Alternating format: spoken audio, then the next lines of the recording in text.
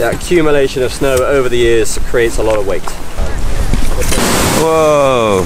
So Youdale once again, and we're in Iceland, and a lot of the things we do in Iceland I think revolve around the glaciers, and I think they're the most fascinating part of geography for me, certainly. Like glaciation is fascinating, and this landscape is really like what Britain was like during the last ice age. During the last ice age, so that's like 10,000 years ago? Just over 10,000. How a glacier works, some very, very slow physics, but it's basically, I always just leave it at, well, it's Newton's law of gravitation, isn't it? It's just water coming down, but it's a bit more complicated than that, so. It is. It's on a much bigger scale than most people imagine. And the thing that people find hardest to get their heads around is the scale and the speed of what's going on, because it is quite a slow system. So the snow goes in at the top of the glacier, so on the mountains up at the top, and as that snows and snows and snows, that builds up and builds up, and eventually that compresses and squishes down into and forms the ice of the glacier. So when they very, very first form, you get a scoop on the side of a mountain, usually on the north-facing side, and that's a corrie. And as the snow and ice builds up there, after 2 years of there being permanent ice cover because of Coriolis force, spinning of the earth, that ice will start to move, and that will start to grind away, and eventually it will fill up, and then it will overflow the lip of the corrie and start flowing down the valley. Which is that why it's called a corrie, because of Coriolis force? I don't know, I thought about that. Oh, that's an interesting. Possibly, maybe. Possibly. Someone knows, let us know. And it'll start flowing down the valley that will then become the U-shaped valley when the glacier has gone and disappeared. I started making my own animation for this, but I figured actually using a PhET sim, I use PhET sims all the time for teaching physics, but there's a PhET sim for glaciers that you can go ahead and actually play about yourself, and you can play about with all the parameters like how much snowfall there is, the average air temperature. Interestingly enough, I figured that might be a bit better for showing you how the glaciers work. There's a PhET sim for just about everything, so if you just Google PhET and then the name of the simulation you're kind of looking for, you're bound to find something. They're made by the University of Colorado, and I think they're absolutely excellent.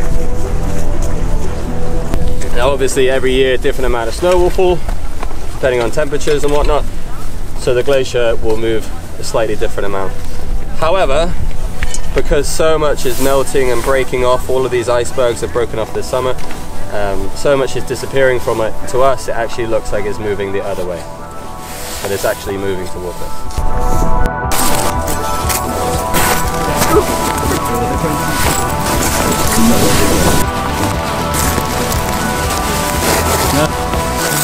So that zone at the top is known as the zone of accumulation. But in Iceland, you don't always get the corries, you get ice caps. So 10% of Iceland is covered in ice all of the time, and they're burying mountains hundreds of meters, sometimes up to 1 kilometre thick, and that's the zone of accumulation. Several glaciers coming down all at once. You know why you have these? Personal protective gear on, got a harness and crampons for walking, and an ice axe, which is really just in case someone else has to rescue me. There's lots of kind of very deep crevices, so if you do come to Iceland, don't just think that looks very inviting and go ahead and walk on the glacier. Wait, or get yourself booked on a glacier tour that can actually take you with a trained guide.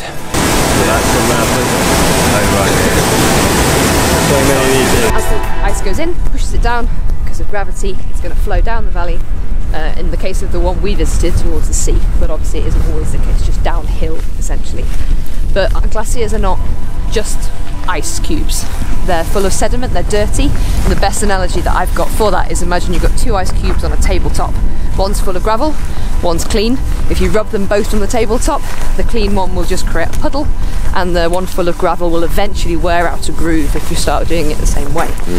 And that's pretty much what's going on. You've got a lump of ice full of bits of rock, full of boulders. You've got abrasion on the sides, abrasion on the bottom. You get plucking, where the larger rocks are in the bottom. As the ice comes over the top, it melts around the rock with friction, a bit like sticking your tongue to a lamppost. Eventually that freezes again, pulls the rock off into the main part of the glacier. So they're very, very dirty. So this sediment is carried down the glaciers to the end, which is known as the snout, or the zone of ablation. So the top is the zone of accumulation, the bottom is the zone of ablation. And the ice is black because of the last eruption of Katla, which is the volcano in the ice cap there. I hate to say it because I flipping love Americans, but there are some Americans here who are making a real joke of global warming, even though they can see it in action. And I think that's really trumps America right now, isn't it? So the end is the snout, which is the zone of ablation. And the sediment is dropped at the end of the glacier.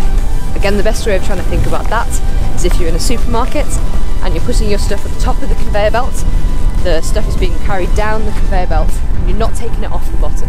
So it's basically carried down, it's building up and building up and building up. It's exactly what happens in a glacier. The sediment just builds up and builds up at the end of the glacier where it's stopped, and that's called a moraine. It's a ridge of sediment, and at the end it's called a terminal moraine. Any sediment that lands on top of the glacier with rockfalls or landslides, that gets pushed to the sides because the middle of the glacier moves faster than the outsides, and they're called lateral moraines. Then if you get two glaciers meeting, those lateral moraines will join and you get black bands down the middle of the glacier, and that's called a medial moraine. Our guide was just talking about the density of the ice changing as it goes further down. It gets bluer as it goes further down because it's more dense. Well, it's all about refraction. These chip away a little bit of ice to try and show refraction. In here, I don't know if the camera can maybe see it, those little rainbows. Well, as white light is dispersed into all the colours of the visible spectrum. Some good physics. So I think as well that ice is having all of the air actually kind of squeezed out of it. He compared it to like a snowball, compacting a snowball, squeezing the air out until you've got a kind of, well, just ice, no gases dissolved in it, and it'd have better optical properties, maybe a lower refractive index, and the light will change speed less. Well, that's for another lecture. I've got a video about refraction somewhere.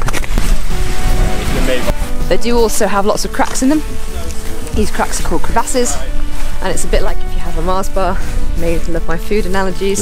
If you bend the Mars bar, the nugget and the toffee will bend and the chocolate on the top will crack, and that's as the glaciers moving over bumps in the ground or turning a corner, that chocolate on the top will crack, so you get these big cracks in the glacier which are called crevasses. Awesome. It's glaciation in a nutshell. Thank you. 101. So a lot of moulins that you find like this, they end up becoming ice caves.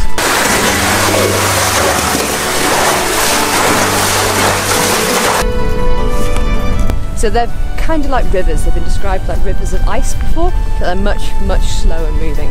And the hardest thing I think to get your heads around for glaciation is that they're always moving forwards, but because of climate change they are melting backwards. And I think that is the most difficult thing to kind of understand and get your heads around.